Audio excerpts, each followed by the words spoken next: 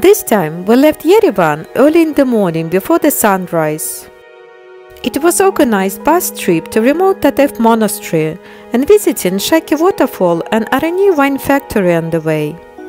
It started at 8 in the morning with the duration of the trip more than 13 hours. It costed €42, including good lunch, tickets to cable car and wine tasting in the factory.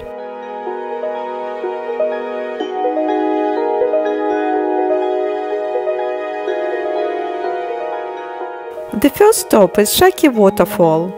It requires an easy, enjoyable few hundred meters hike along picturesque Vorotan Gorge. Waterfall Shaki is considered one of the most beautiful waterfalls in Armenia. Its height is 18 meters and it's one of 7 wonders of the area. On the left side of the river Vorotan Gorge, basalt lava flows have solidified to form a ledge 18 meters high, from which the waterfall cascades down.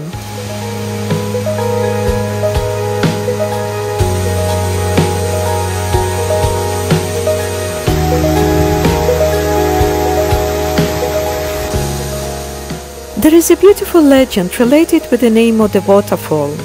In the medieval times, during one of the invasions, a blue-eyed beautiful girl Shaki was kidnapped by the conquerors. While she was escaping from the prosecutors, she jumped off from a steep high cliff. Her long white dress, fluttering on the wind, opened up and transformed into a powerful waterfall. Since then, it calls Shaki Waterfall.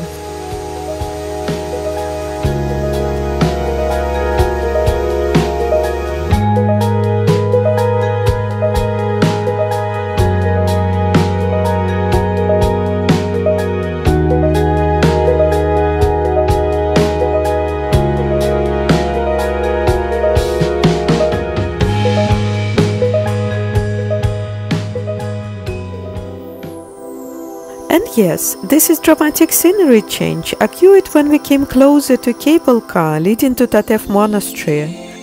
I was wondering if we will be able to see anything through the thick clouds. Before 2010, Tatev was very difficult to reach because of its remote location. When a 5.7-kilometer aerial cableway was erected to connect the monastery with the nearby village of Halidzor, it became more accessible for worshippers and tourists alike. Total ride time is about 12 minutes and the aerial tramway cabin reaches its maximum height of 320 meters. The Winds of Tatev is included in the Guinness World Records book as the world's longest non-stop double-track cable car, and Tatev is a tentative UNESCO World Heritage Site.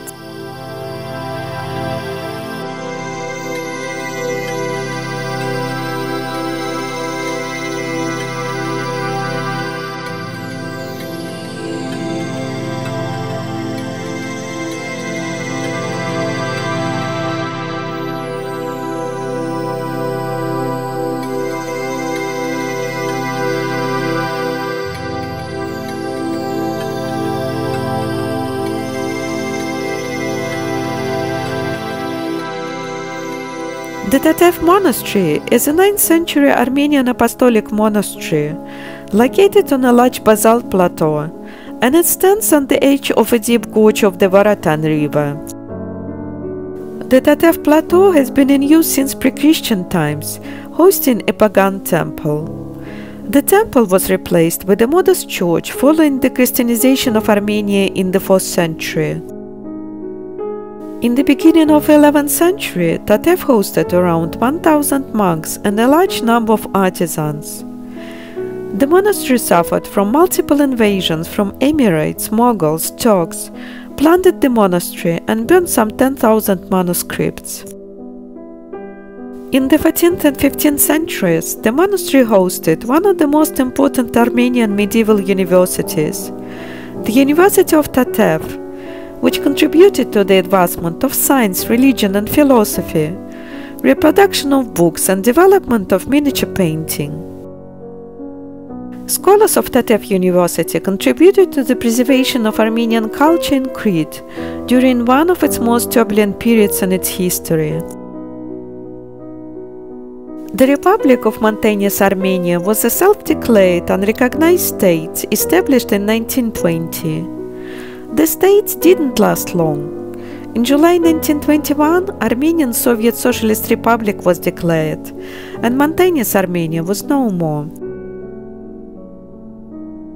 Now, Tatev is one of the most historically significant and spiritually important sites in Armenia.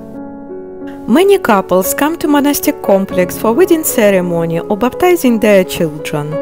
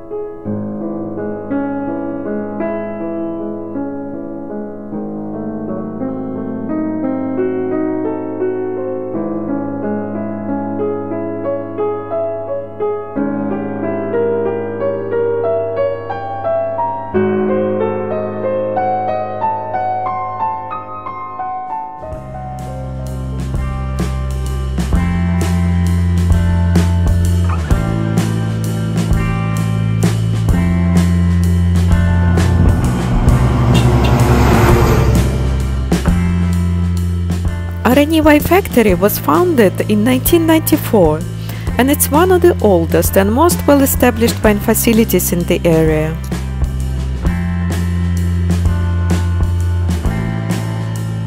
It produces 1,200 bottles of wine per hour, with supply in the process by the staff of 6-8 people.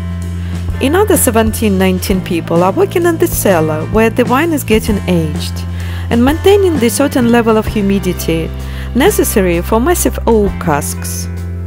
Each cask is used for 7-8 years and then gets sold for brandy production.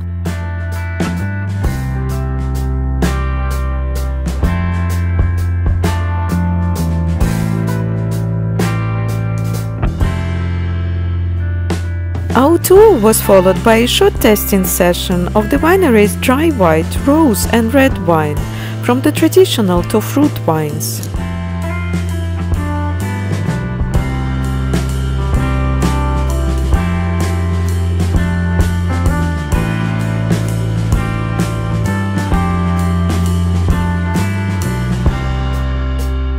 If you enjoyed watching this video, I encourage you to subscribe, click like and hit notification bell button to get updated of the new releases.